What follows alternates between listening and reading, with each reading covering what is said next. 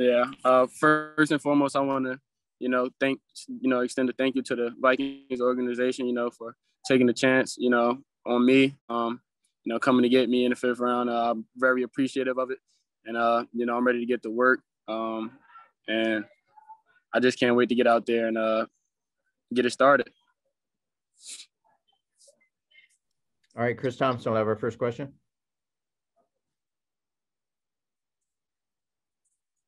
You're muted, sir.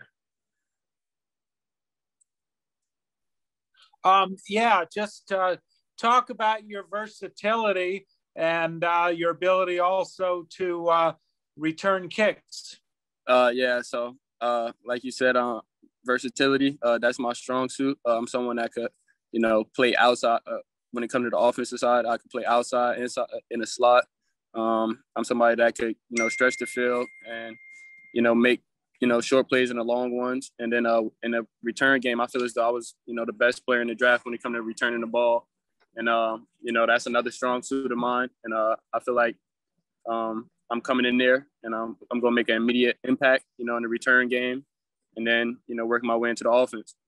And as a follow, they drafted in the 4th round, Kenny, out of your rival Iowa State. You could be competing against him to be the kickoff returner. How do you feel about competing against an Iowa State guy, possibly in that regard? Competition, is one of my things. So, I'm always ready to compete. We're going to get there and we're going to go to work. And, competition is what will make each player out there better. So we're going to, rise up and get to it. All right, Matthew, followed by Craig Peters. Hi, Ihmir. Just wondering what your draft day is like. It looks like you're somewhere nice outside.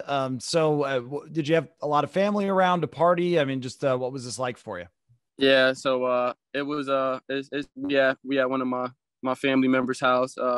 We got together and we just we celebrated all 3 days. The first day being congratulating me for making it this far, through all the things I faced in life.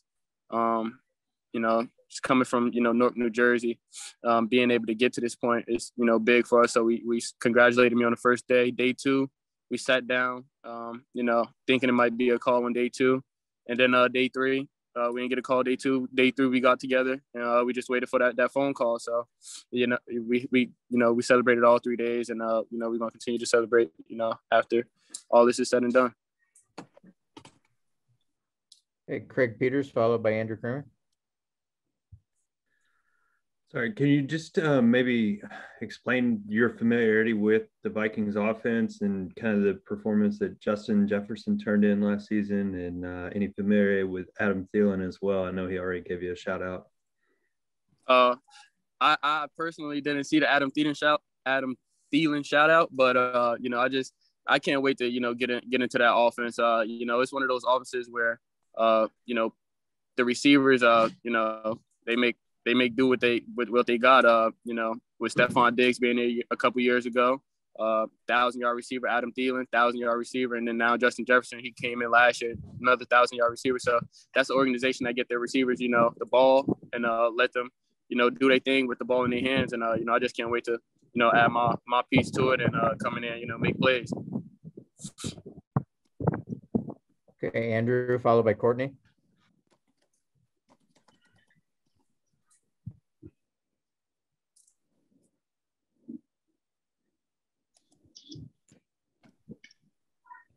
I don't think Andrew. Courtney, get your card in there. Jump him. Okay.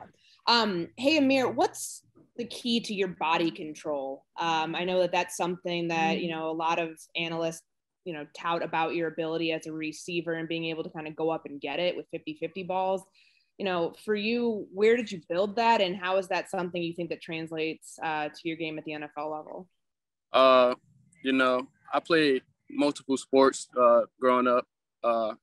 And then, finishing off with, water polo, then track, being a hurdler, you just got to, have tremendous body control when, approaching an obstacle and, just being in control of basically your environment. So you could, move the way you want to when you need to. And it's just a praise to, everything I've done in life, all the sports I've played, and just being able to learn, different things and, you know, when to use, you know, your body in different ways. So I feel like it's a shout out to, you know, everything I've done in life, just being able to focus in when it's that time and, you know, just excel in the moment. Dave Campbell. Hey, Ihmir, about the kickoff returning stuff, you know, I'm wondering how much talk you've had so far with the coaching staff, specifically about special teams and what you can do there. And in general, have you always seen yourself as a wide receiver first and then who's good at kick returning, or how, you know, as you went through your college career, how much weight did you sort of give to the two skills?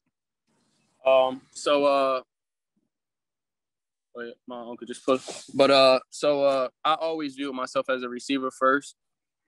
That's, you know, excellent. That's excellent at returning kicks, and, you know, I could do punt return too. So I definitely see myself as a wide receiver first, and then a return man after that. But, you know, I'm somebody that take pride in the return game too. It's not just something that I like to do. I love to do it, and I feel like you know, taking on that challenge is, you know, gonna be one of the better things for me, and being able to excel at that at the next level, at the highest level, is going to be good for me. Matthew Collar.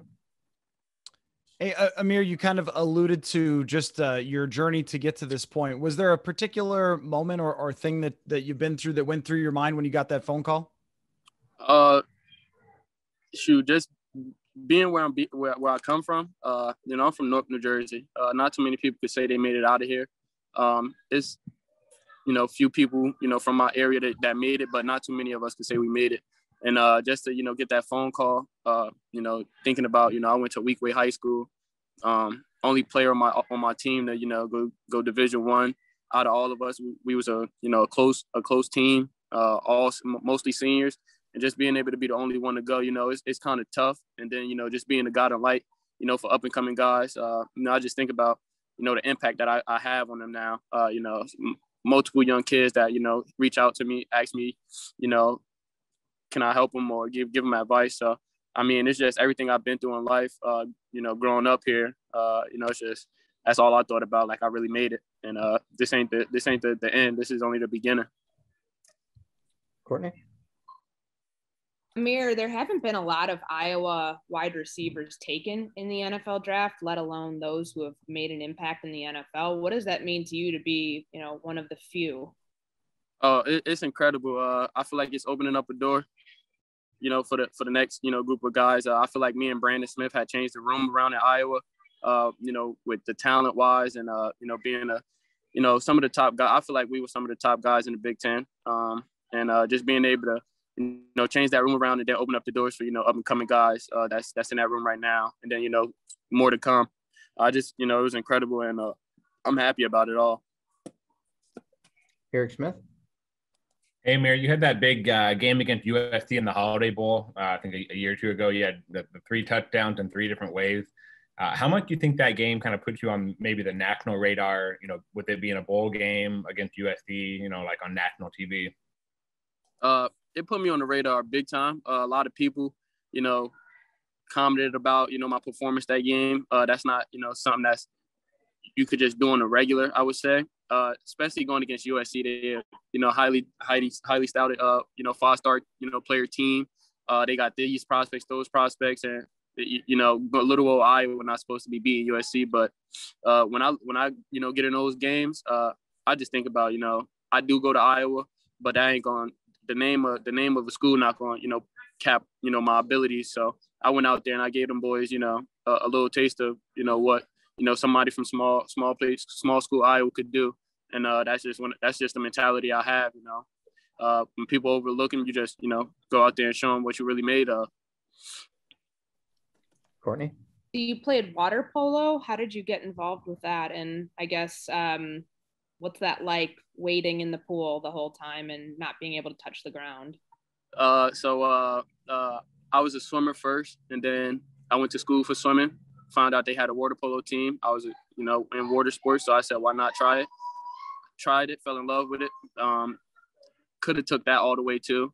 I felt like I was one of the better players, you know, in that sport. And you know, it's just it teaches you, you know, patience, toughness. You know, when you want to touch the bottom of the pool, you can't, and it just keep you going. Yeah, it just keep you going. And it's a lot of grit, you know, come from that game. You know, it's a lot of stuff people don't see underwater.